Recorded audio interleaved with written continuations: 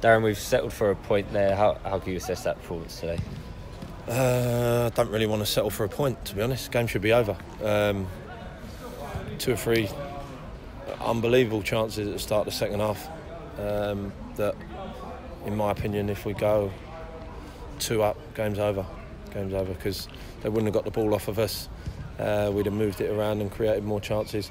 We then went on to create other chances. So it's just a lack of ruthlessness in front of goal tonight that has cost us 2 points. It's a crap goal to concede. Didn't react to a quick throw. The boy was only ever going to lump it in the box. We lose the first header and we don't track a runner. And then from there, in all fairness, I thought they were a potential threat at set pieces, but other than that, I didn't think they were really hurting us. But listen, on the positive, there was some good play tonight. Harry Taylor dropping in and doing a job at centre half was incredible. Outstanding performance. I could play Harry in goal up front wherever I played him. He's always going to be committed to the cause. So credit to Harry for that. I thought there was some really good performances out there today. But along with myself, I've got a change room full of disappointed people that we've dropped 2 points tonight. So how important is it to keep their heads up? Because you've got to remember, Sutton is a difficult place to come, and picking up a point here, it's not a bad result when you think about it, looking back at it.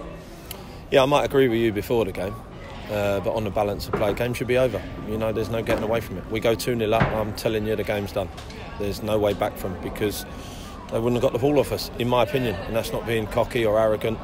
I think the way we was moving the ball around with confidence today, and Dunny and Mehdi in midfield were handling the ball brilliant and both put in a really good performance. But 2-0 up is too big a mountain for me, for them to climb. But at 1-0 there's always that chance, and credit to them, they made that opportunity with a big ball in the box that we didn't deal with. Game should be over though. Game should be over. How important is it not to dwell on that now? It's a quick turnaround and it's a big one. Notts County away on Saturday. Just got to constantly keep learning. I keep telling the boys know my feelings. They've got to be ruthless in front of goal.